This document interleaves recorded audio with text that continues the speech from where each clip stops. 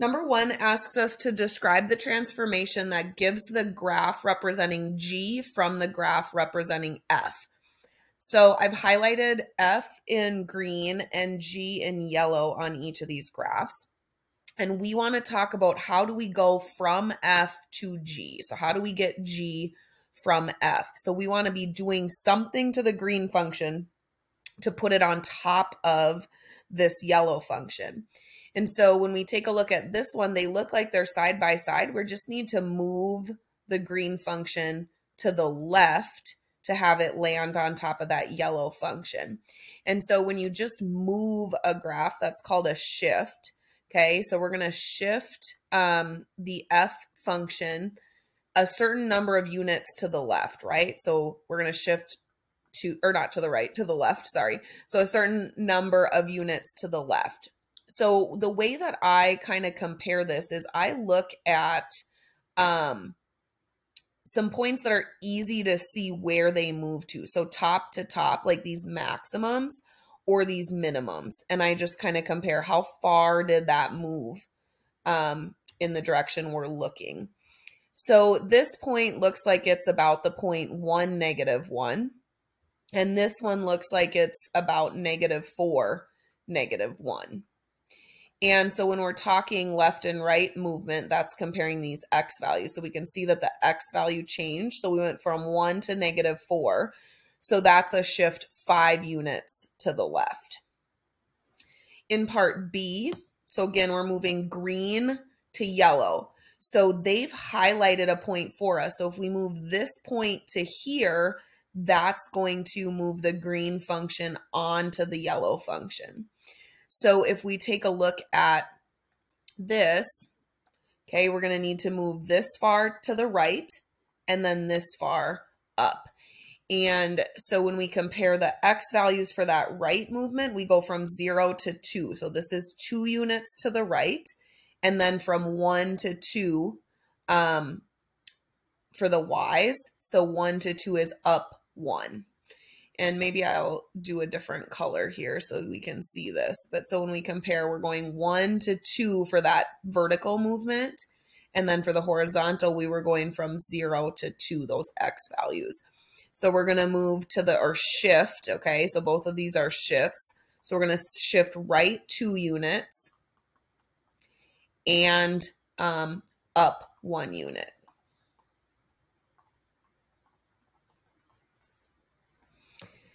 In part C, so we can see that these two graphs are flipped over from each other. And so we're going to have to do a flip or a reflection. And then we're also going to have to move our function and shift it to get it on top of the other one. So we're going to need to flip it over the x-axis. So this is a flip over the x-axis or a reflection over the x-axis. So we're going to reflect over the x-axis. That gets me to what I have right now. And then we're going to have to move it up. And then we'll see that it lands on the other one. So then move it from 0 to 3 is moving it up 3 units or shifting up 3 units. So reflecting over the x-axis, which flips it, down like this, and then moving it up 3. All right, then number 2 asks us to describe a way to transform each graph so that it goes through the labeled points. So now there's potentially there's more than one way to do this. So I'm going to give you, one or more that you can use, okay? And certainly your answer could be different than mine. So in this first one, in part A, so we see that we want it to go through the point -1, 1. So one way we could do that is we see that it goes through this point -1, -1. We could flip this or reflect it over the x-axis, in which case it's going to do this, okay? And then it's going to go through that point. So one option is to reflect over the x-axis. That'll put it right through that point. Okay. Then another one. So let me get it back to its original state. So then another one is we see that it goes through this point 1, -1. And so we could just grab the function by that point. Let me connect these. And we could just move it to the left 2 units, and then it's going to go through that point. So moving it is shifting. So we could shift it left 2 units. So not both of those together, but either or. Those are 2 different answers you could have for part A.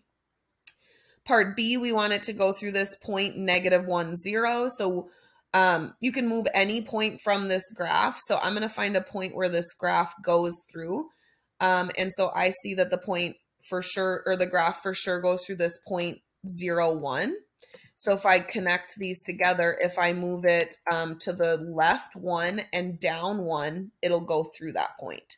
Okay, so if I shift it from a point that I know it goes through, and I shift that point to the left 1 and down 1, okay, the function will go through that labeled point. So this was a shift left 1 unit and down 1 unit.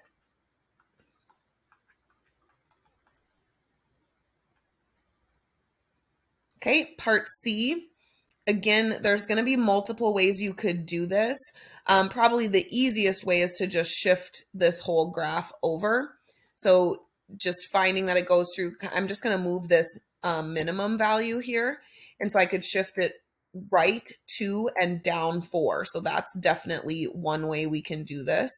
Okay, so shift right 2 units and then down 4 units.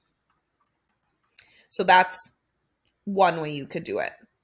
I mean, you can move any point that's on there. Okay, so like we could have done, if I wanted to move this point, it's like I could move this one. So this point, I could just shift 1 to the right and then down 5. So from here, 1 to the right and down 5 would put me on there, right? You could use a different point, like we could use this point right here. Okay, so we see that the original graph goes through 2, 4. So now we would just be shifting down 8 units would send it through that point.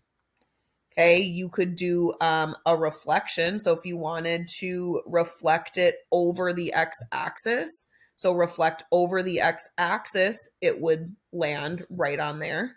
Okay, we can see that this point 2, 4 actually landed right there as well. So those are a couple different ways that you could do that.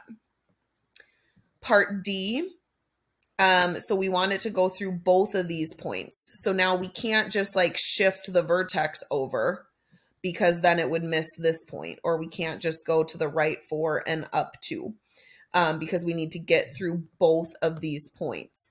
So if we take a look at this graph, we've got this point right here above it 2 units. And if we look here, we've got another point directly above it 2 units. So we could just take this whole graph and shift it down 2 units, and then it would hit both of those points at the same time. So shift 2 units down.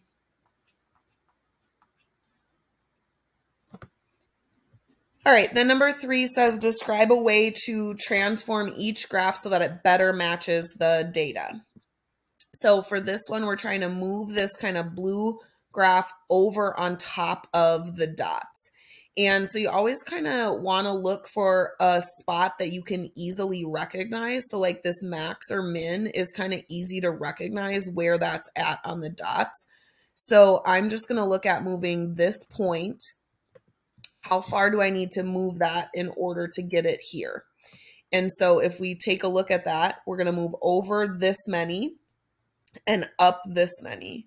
So we're going to move over 1, 2, 3, up 2. So over 3, up 2 would get us there. So if you can kind of think of moving here and then here. So over 3, up 2. And so movement is just a shift. So shift right 3 units, and then, whoops, up 2. On this next one, so again, you can kind of look at these like outer curves, kind of trying to figure out where that goes. I'm going to move this point right here because I can see that that's at the point like 1, 1. So for me, I feel like that'll be easier to figure out where it lands because it looks like it lands here. So a comparable point. So that's an over 2, up 1. So if I just take this graph here, and let me separate these points. Okay, so if I move this graph,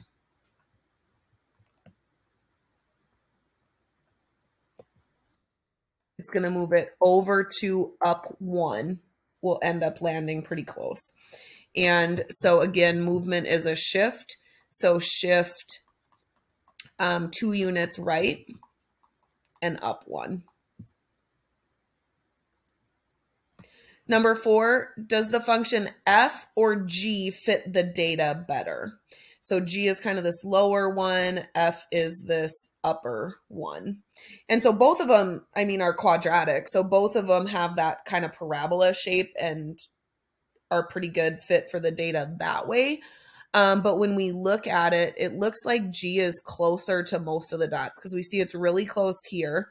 Gets a little bit away from it here and then comes back and it's actually on top of like 4 or 5 points over here versus F is further away at kind of all of the places and hits one of the points, kind of two. But so it looks like G of X better models it because it's basically closer to the points. So in general, it's closer to the points.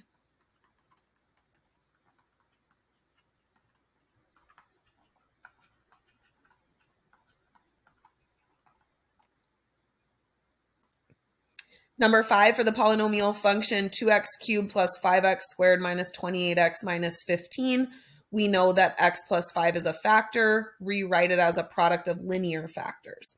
So if it's a factor, we know we can divide it into the polynomial. So let's do long division. I'm just going to do box method. So I'm going to put the x plus 5 over here. Then I put the leading term inside from your polynomial.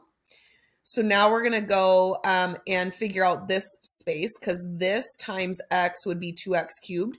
So x times 2x squared equals 2x cubed. Now I'll be able to fill in this bottom box. And because that's going to be 2x squared times 5, which will be 10x squared. So then in this next box here, this 10x squared plus this needs to equal my x squared term. So 10x squared plus negative 5x squared would give me 5x squared.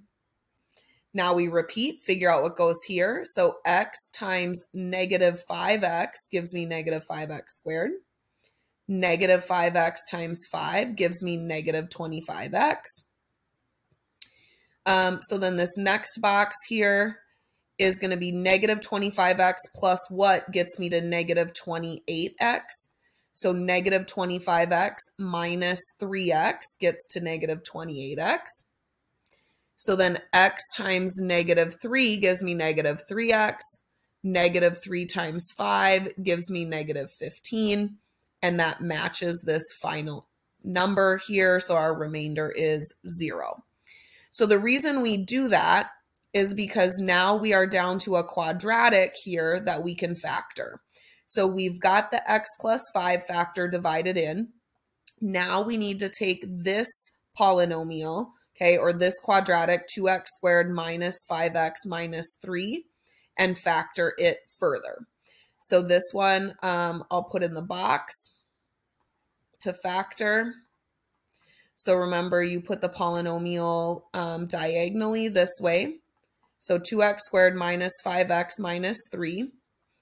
Then we multiply the first and the last number. So we get negative 6x squared.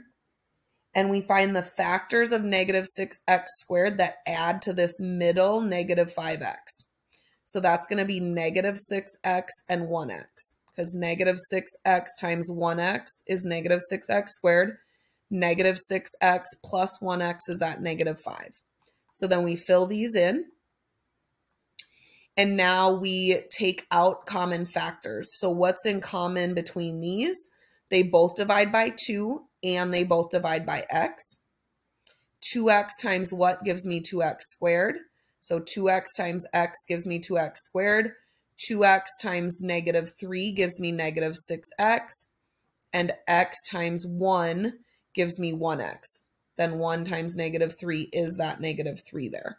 So this is the rest of the polynomial factored. So then I would write those with my original first factor.